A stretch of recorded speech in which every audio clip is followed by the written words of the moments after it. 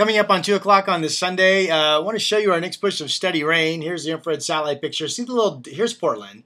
See all the little specks and white dots on the imagery? That's a scattered shower sunbreak pattern that continues this afternoon into this evening. And then we probably go dry overnight tonight, and I think we wake up to dry weather Monday morning. But back here is our next push of solid rain. And often when you see these elongated kind of west to east oriented bands of moisture, this is the signature of a warm front, and that will start bringing steady rain into our region tomorrow. We could start to see moisture pick up as quickly as 10 o'clock in the morning.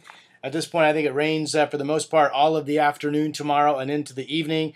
Then we get another weather system coming in Tuesday afternoon. The timing on that would pick up rain around 4 o'clock. It's an evening cold front that comes in.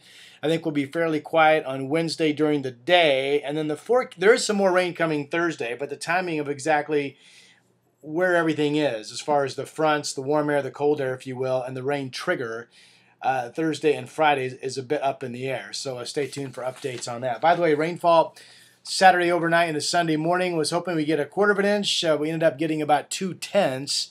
And then the scattered showers today. Snow levels are below 3,000 feet up on the mountain, so it is the chilly day that we said it would be. And again, the story for tomorrow is dry weather in the morning and then steady rain much of the afternoon on your Monday. As always, thanks for using this weather site, and I'll talk to you soon.